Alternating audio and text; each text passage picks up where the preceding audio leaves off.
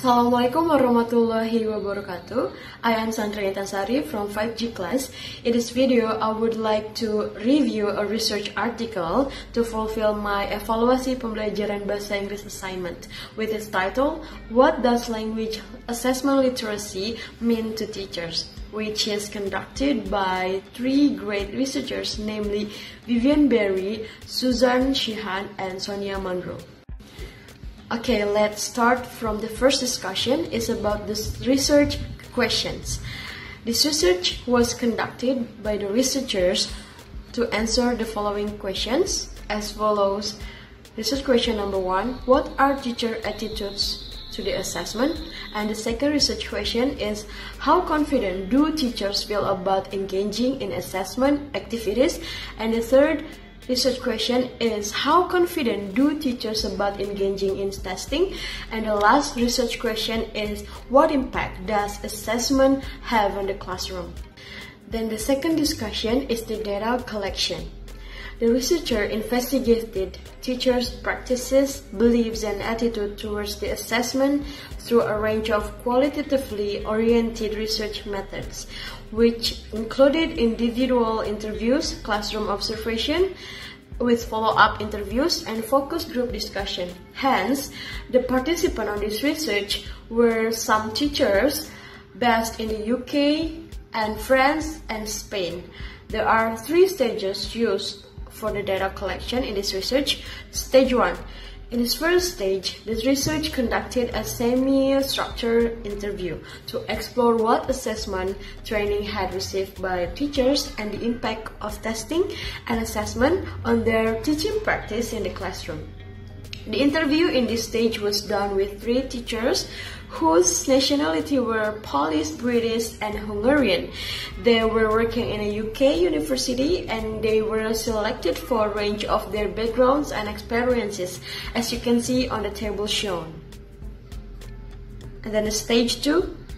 The second stage comprised classroom observations and still follow up with an interviews, but with 3 different teachers. They were working at a study center still in a UK university. In this stage was conducted to determine what assessment practices that they actually use in the classroom. All the 3 teachers who participated in this stage were British, but their reality work experience differed considerably, as you can see on the table shown here. Then the classroom observation schedule in this stage was inspired by one created by Colby Kelly and Turner in 2007. The schedule consisted of 16 types of assessment activities. These researchers listed each time when they observed any types of the activities in the classroom. And every 3 minutes, they started with a new observation sheet. The observation sheet not only consisted of space for ticks like an empty space in a square shape, then we can tick them, but it also contains space for notes question about what researchers were observing. Furthermore, the interviews either included questions about attitudes to assessment or the effects of testing on the classroom and discussion teachers' needs. Stage 3. In the last stage of data collection, which is consisted of 5 focus group discussions with 48 EFL teachers who working in a large international organization that either for recruit or for trained teachers. The participants on this stage were teachers who were based in Madrid and Paris, but their experience of working covered in every continent, level, and type of language learners. Moreover, they were all either native speakers of English. The main purpose of this stage was to confirm that the data results from stages 1 and 2 were broader range of English language teachers, so to gain additional insights of what actual activities that should be included in online training materials. Each focus group was consisted of 6 to 8 participants and was facilitated by the researcher to open the discussion, which consisting of comments from the second stage responses. Participants were invited to discuss their opinions as a group. This stage was done for approximately 19 minutes discussion for each group. Thus, it was including the second stage teachers' needs and responses. Next, the data analysis of the research.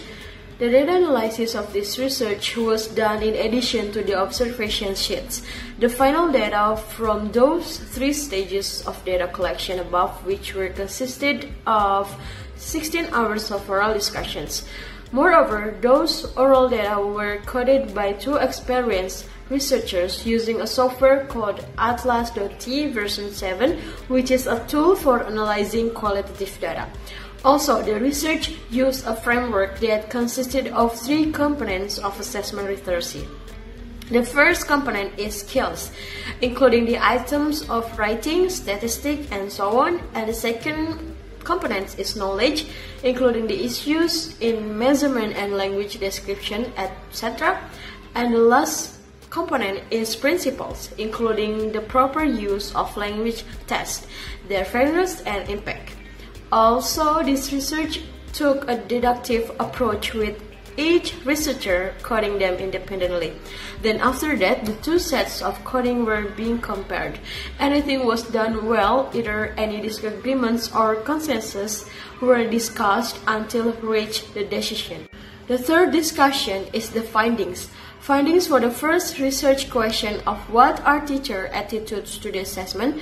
According to the teachers as the participant in this research, assessment was considered into negatively, but teaching with good assessment practices, it was considered to be a part of good teaching. Also, in addition, it appears that being a good teacher was important. And then next, the answer for the second research question of how confident do teachers feel about engaging in assessment activities. And the third research question of how confident do teachers feel about engaging in testing. It would seem to be that the most of participants in the study felt unconfident about engaging in either testing or assessment activities. Comments from teachers in all stages of the study was suggested that the influence of tests in the classroom is all pervasive. A teacher told that students only focus on their test course, and that is detrimental to language learning as it may promote a superficial approach to learning. And yes, of course, students are always better about the score. They just fixate on the numbers and they are not caring at what they've done. Last, for the fourth research question of what impact does assessment have on the classroom, it is clear that assessment has a huge influence on the classroom naturally, but the influence may not always be positive. In some ways, assessment has become synonymous with testing, and it could be perceived as having a negative impact on language learning. Okay, the last discussion is about the research gap. According to the study, until this time, there are only a few research for connecting towards teachers' attitude in assessment practices with their classroom practices naturally. In addition, this research was published in 2019, so this research article is still a fresh one, a new one. Then actually, a research gap is a bit hard to be found as I have a few understanding for each of them. But in this research article, I found that the participants for the 3 stages were not equal, or it seems to be different separately. Either the first stage or the second stage were done with 3 teachers for each, but the last stage was done with 48 teachers. I think it appears as a population gap. It should be more research conducted for assessing and teaching classroom-based research to gain and develop a better understanding either assessment practices or teachers' need.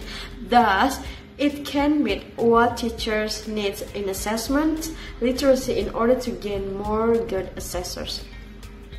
That is all that I can deliver in this video. For all the mistakes and said words, I do apologize previously. Thank you so much for your kind attention. Stay safe and stay healthy. Wassalamualaikum warahmatullahi wabarakatuh.